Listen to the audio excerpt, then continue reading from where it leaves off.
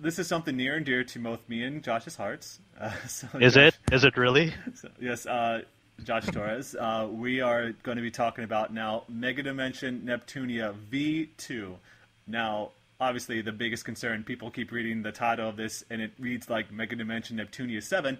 I think I did the count. I think it still counts as the seventh game, I believe. Well, I mean, But let's think about it here. And there are the three PS3 games, yep, and then there's there are the that. three Rebirth remake games on But those don't get, uh, yeah, those are obviously Vita. remakes or remasters. Then you've I got mean, these are all mainline though, so either way you slice it up, I guess it is kind of the Producing seventh. Perfection, Neptunia U, Hyper Devotion.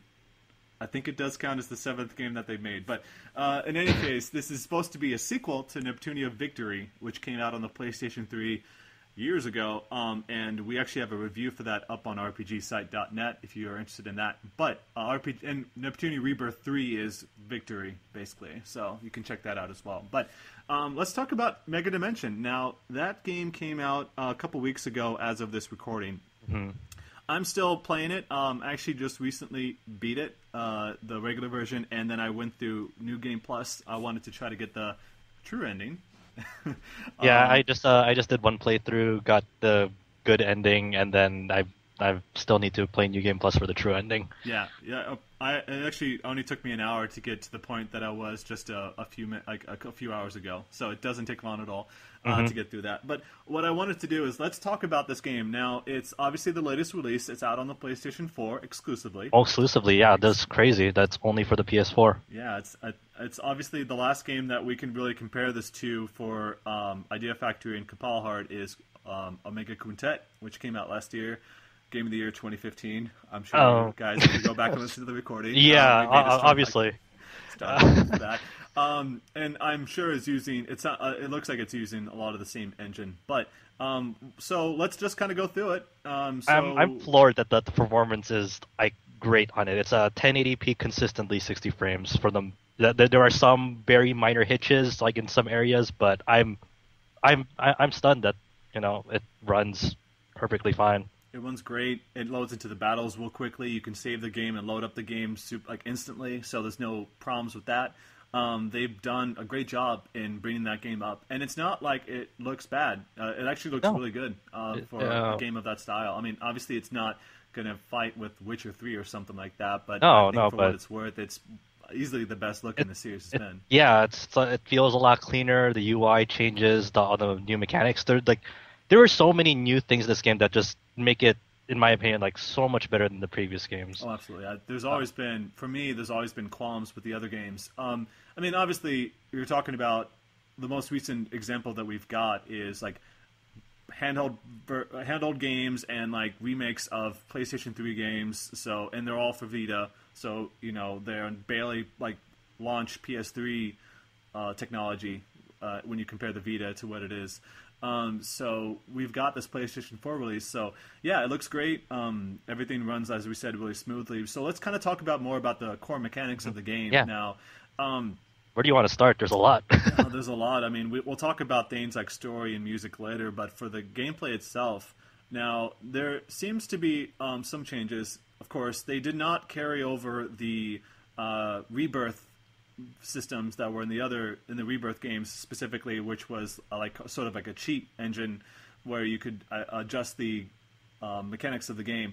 So for the most part, we're kind of sticking with the more traditional RPG. So Yeah, there's still the scout system in there, but it plays a very, very minor role compared to those other games. yeah, which I was kind of a little bummed about, just because it seems so like you barely touch it. It's like set it and forget it kind of thing. So with the combat itself, now in the past it was the gameplay. The combat itself hasn't changed that much. So as far as going from like Mach 2 and Victory onward, it's using obviously a lot of the Victory's combat.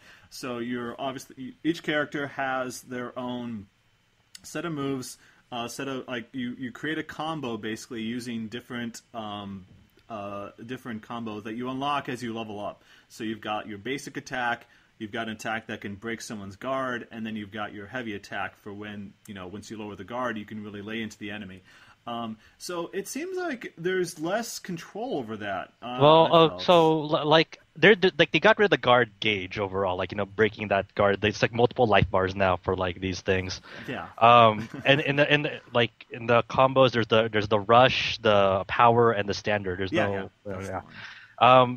And it's interesting in the sense that like there's only a limited amount of attacks that you can like set, and it depends on like the weapon that you equip. When you equip a weapon, it has its own set of like slots available to it. So let's say one weapon. It's per weapon. New to me. I didn't. Yeah. So like say one weapon only has like can only do like one rush attack after doing its like initial attack, but has like 3 power attacks, and then like 2 standard attacks, while another one can completely change that, have like say 3 on all of those. And then in each of these moves that you have, they all come with a combo trait, and activating that combo trait, they'll have a prerequisite for it. Some may have none, some may have your previous attack was say standard, and then so you can activate this combo trait when you activate this move, and that basically deals bonus damage or critical damage when you use that move because you used the standard attack before it, which was its combo trait and whatnot. And that really adds a layer of depth that was really missing, in past games in terms of like how you set up your standard attacks. Like in the past games, usually just like equip like the most powerful ones depending on your AP and then whatnot. While this one really has you think it's like, okay, how do I make the most out of this character's strengths? I know what their animations look like. I know what this move, how many hits this will do. So how do I really maximize this person's damage based on what weapon I give them? Yeah, and in the past, like that's what I kind of started off this game doing. See, I didn't know that there were slots per weapon. I thought it was just like, am I just not doing this right, or am I stuck with this? And if it's per level, and that's why I explained it. I thought it was like when you leveled up. I mean, when you level up, you do unlock new moves. Yeah, you do. So just to kind of explain, people who have not played the series before, it's that the combo system acts where you're in battle, you run up to an enemy, and you hit X to engage with them. And at that point, you can press X or cross, square, or triangle. Triangle is your rush attacks, square is your power attacks, and X and cross. I keep saying, I'll say X just because I can. Say X. X is for your standard attacks. So you can hit X, X, square, square, kind of like that. Like just set up a combo, and you are able to in the menu change up the different attacks that you have for your combo.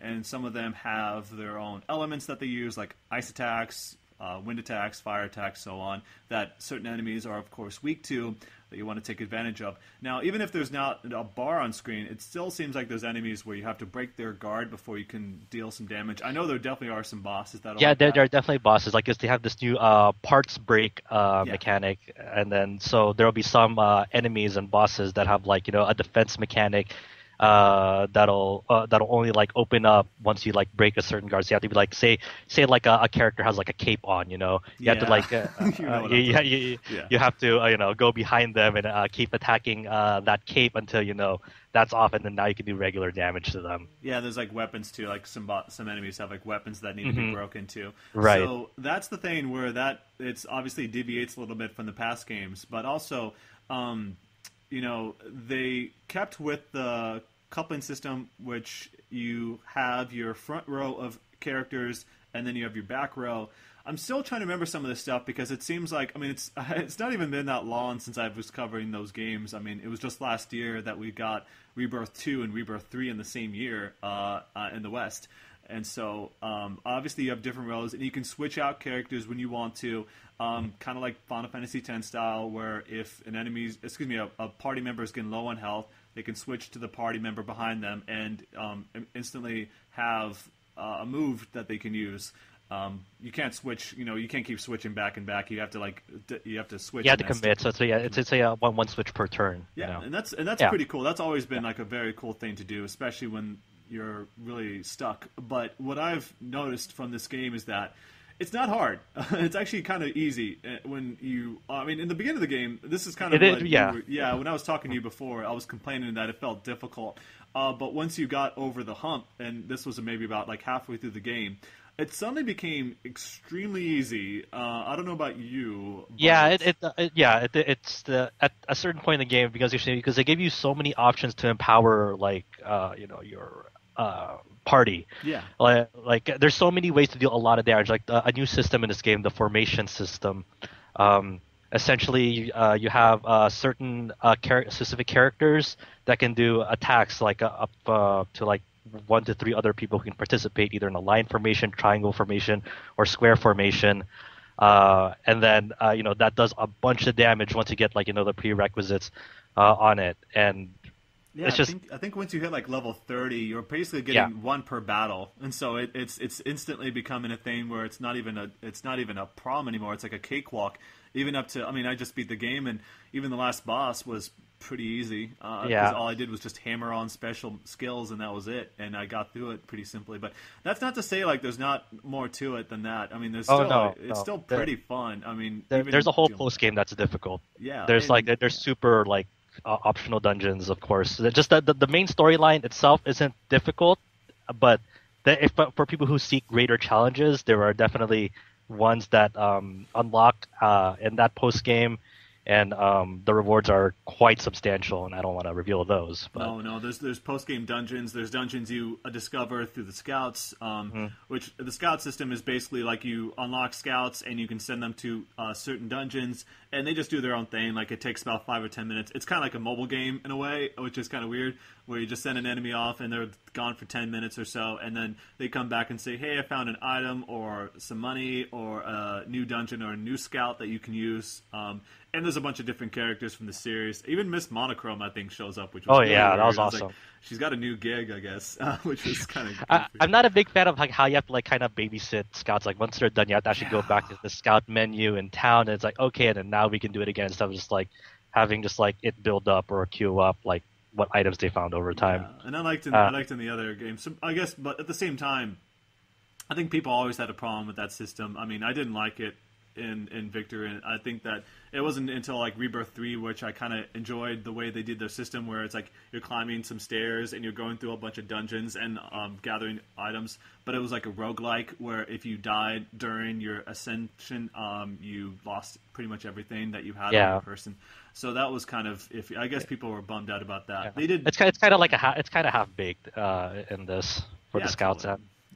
It was unfortunate, but other than that, I mean, let's move on quickly to like. So, how did you feel about the story? Did you think? I really like the way they told the tale this time in Victory 2, because it's set up like 3 different games. Like you have this game and it's like told in 3 different arcs. Yeah.